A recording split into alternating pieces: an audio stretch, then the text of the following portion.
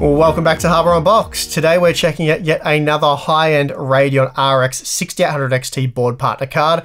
And this time it is the XFX Speedster Merc 319 Black that's getting the Hardware Unboxed treatment.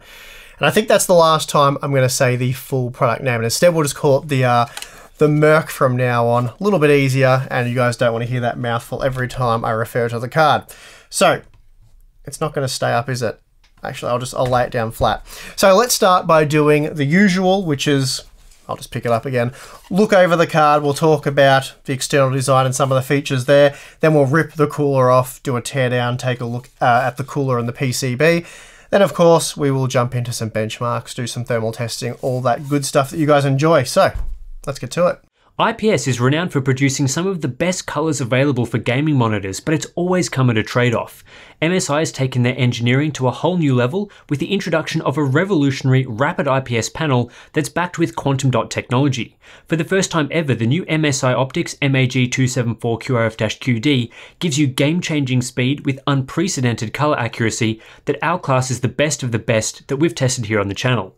Revel in rich, deep, incredible colour and push your gaming to its limits with 1 millisecond grey-to-grey response times and ultra-fast 165Hz refresh rates. If a gaming monitor could be described as coming close to perfect, this would be it. So learn more about MSI's new Optics MAG274QRF-QD monitor via the links below. The second I picked this thing up, I knew we were in for a treat, as it weighs a whopping 1,802 grams, and that's 13% heavier than PowerColor's Red Devil. And it's not just the weight that's over the top, the dimensions are pretty extreme as well. It stretches 340 millimeters long, so that's 20 millimeters longer than Devil. It also stands 139 millimeters tall, and it's a rather portly 57 millimeters wide. So it's an absolute chunk, and certainly the biggest air-cooled RX 6800 XT I expect to see. Now, we've established that the Merc is a big boy, a fat boy even, but what about the design? Well, I'd say in terms of aesthetics, it is a great looking graphics card, and on top of that, it is well made. The fan shroud is technically plastic, though it's been wrapped in aluminium, giving it a very premium look and feel. Those silver highlights that you can see, that's all the plastic part, while the black cover is aluminium. Then embedded in the shroud are 3 fans, all of which rotate counterclockwise. The outer 2 fans measure 95mm in diameter, while the centrally located fan is an 85mm model. All fans feature dual ball bearings, so they should be quiet and offer a long run time before failure. Moving around to the top side of the card, so that's typically the outer facing edge when traditionally mounted. Here we find a raised aluminium plate with the Radeon RX 6800 XT branding, which when powered down has a sort of mirrored finish, but when powered up is LED backlit, and I've got to say it does look very cool. There's also an XFX logo which is also backlit, though none of it is RGB lit. For the most part, the LED lighting is white, which looks good and it will suit most builds. The only issue might be the red RX part, which won't suit those who don't want red lighting in their build. So while I think it does look good, a safer bet here would have been to make everything white LED backlit. Anyway, that's the beginning end of the lighting, so no RGB here. Finally, you'll also find 2 8-pin PCIe power connectors and a dual BIOS switch. Then, around the back side of the card, we find a very cool looking full-size backplate with the Merc branding splashed across it in white.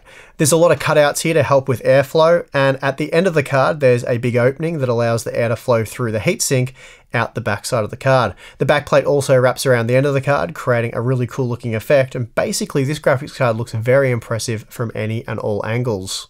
And the last angle to explore is the I/O end, and here we find the standard AMD reference configuration, so a single HDMI 2.1 port, 2 DisplayPort 1.4a outputs, and a USB Type-C port, all on a custom-made I/O bracket with the XFX branding cut into it. So that's the Merc externally. Now it's time to pull this thing apart.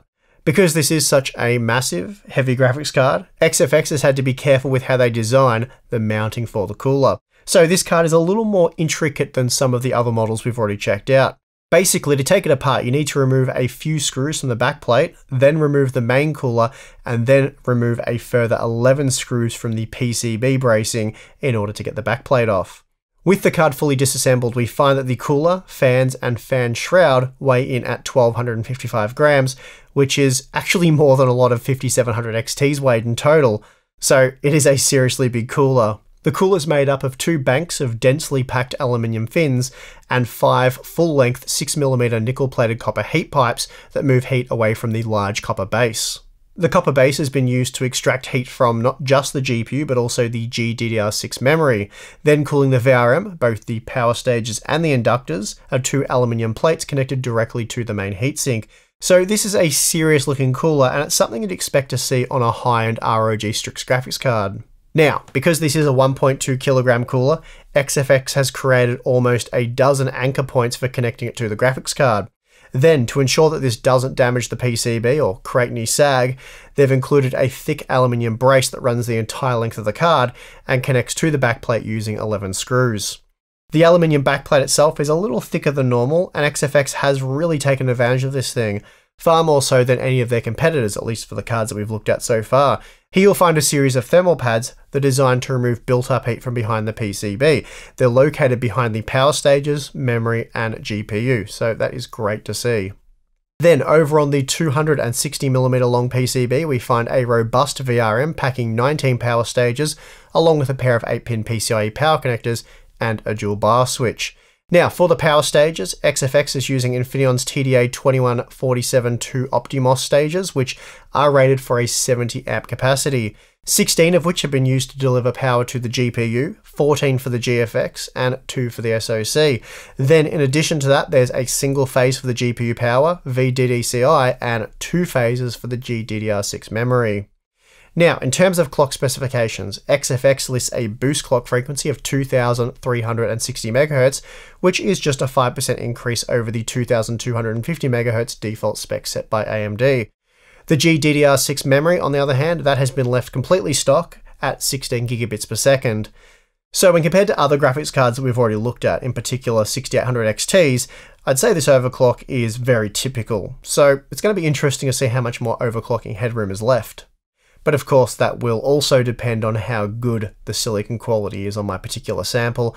I may or may not have won the silicon lottery, but we'll find out in a moment. So, playing Shadow of the Tomb Raider for 30 minutes, we saw the Merc peak at 74 degrees in a 21 degree room when installed inside the Corsair Obsidian 500D, which has been fully populated with fans, so plenty of airflow. That's actually not a particularly impressive result, at least it's not if you ignore the fan speed of just 1200 RPM, which saw the card generate just 34 decibels of noise, making it extremely quiet. We're talking whisper quiet here. Also, the typical core clock speed seen during our testing was 2350 MHz, and that saw the power consumption of just the graphics card hit 319 watts, so a 7% increase over the AMD reference model. Now, for overclocking, with the limits reached, we saw a peak operating temperature of 75 degrees, but this time the fans spun up to 1300 RPM, though even here they were extremely quiet and we couldn't hear them over the case fans. The overclock saw the cores operate at 2560 MHz on average, and the memory also hit 17.2 gigabits per second, which is the current limit that AMD will allow you to overclock to. Then finally, when overclocked, the card sucked down 345 watts, so a 7% increase from the factory OC configuration. Okay, let's move into the benchmark graphs. As usual, we're testing with our AMD Ryzen 9 3950X GPU test rig with 32GB of DDR4 3200CL14 memory in a dual channel, dual rank configuration. The latest drivers available at the time of testing have been used, and for this one we have just a single game to look at. Then we'll check out power consumption and temperatures. If you want to see how the RX 6800 series performs in a wide range of games, then please check out our day one review, where we did test 18 games in total. Okay, with that said, let's move on to have a look at the Shadow of the Tomb Raider results. Looking at out-of-the-box performance, we see that the Merc is comparable to the Nitro Plus from Sapphire, both delivered 156 FPS on average. Now, the overclocking performance wasn't amazing, again only matching the 2560 MHz overclock achieved by the Nitro Plus, while the Red Devil hit 2.7 GHz and the Asus Strix OC-LC reached 2.8 GHz, which is the current limit enforced by AMD. Frankly, given the PCB design and the quality cooler featured on the Merc, I feel like this graphics card should be able to match the Red Devil, and the same really also applies to the Nitro Plus. So this is why I always say take overclocking results with a grain of salt, as they can vary quite a bit depending on silicon quality. That being the case, this is almost certainly not a great showing for the XFX Merc. Then at 4K, we're again looking at identical performance to that of the Sapphire Nitro Plus, both stock and overclocked. When compared to the AMD reference spec, the Merc is 5% faster and then 10% faster once overclocked. So again, pretty typical OC gains there. Also, as I've said, be aware that your OC mileage will vary, and it is possible that some Mercs will match what we've seen here from the Red Devil. It's also possible that some Red Devils won't overclock as well as mine, and may overclock even worse than what we're seeing here from the Merc. So again, Silicon Lottery, it just depends on how lucky you are. Now, here's a quick look at power consumption for just the graphics card, measuring from both the 8-pin PCIe power inputs as well as the PCIe slot. The Merc used the same amount of power as the Red Devil and Asus Strix OC-LC, and then when overclocked, slightly more than the stock Nitro Plus, and again, basically the same level of power as the Asus Strix OC-LC. Okay, so finally, here's how the Merc compares to the other 6800 XTs that we've tested so far. And first up, we're looking at stock out-of-the-box performance. The Merc stock performance is exceptional, running 9 degrees cooler than the AMD reference card while maintaining a much lower fan speed. It was also 6 degrees cooler than the Red Devil, again while operating its fans at a lower, quieter speed. The GDDR6 memory temperatures were also very good at 68 degrees, comparable to that of the Nitro Plus. Then we have the VRM temperature, which peaked at 74 degrees, which is a bit hotter than most other AIB models tested, but certainly not concerning, and again, very good given the extremely low fan speed.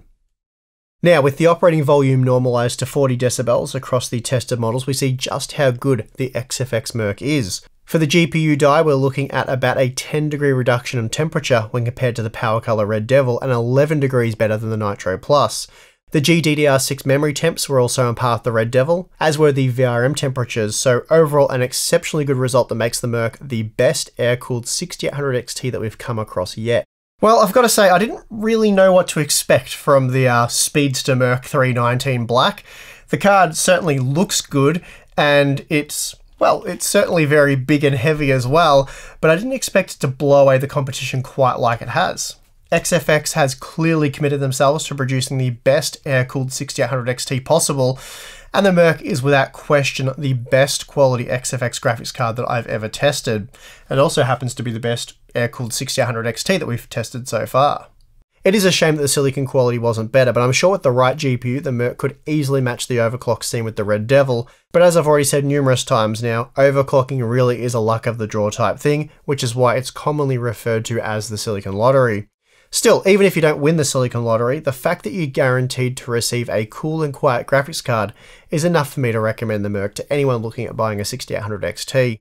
On that note, the price is, well, let's be honest, it's pretty horrible right now, though this isn't just an issue that XFX are facing alone, rather it's a problem with all current AIB 6800 XTs. As I'm sure you're aware, AMD set the MSRP at $650 US, and typically that would mean high quality, really big graphics cards like what we see here with the Merc. They would usually set you back around $50 US over MSRP, so in this case $700 US. Unfortunately, the Red Devil and Merc are priced well over AMD's MSRP at $800 US. So not $50, $150 over the MSRP. And frankly, that is just too much to be paying for a 6800 XT. Now, I don't expect the card to remain at this higher price forever, but that's just where it is for now, and it will likely remain there for, I'd say, the next 2 to 3 months.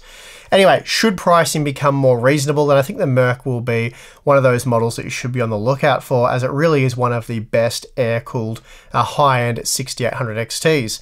And with that, let me know what you think about the new XFX graphics card in the comment section below. Also, if you liked this video, please give it one of those. Subscribe for more content, because we do have more 6800 XTs that we'll be looking at. We have some more 6800 cards.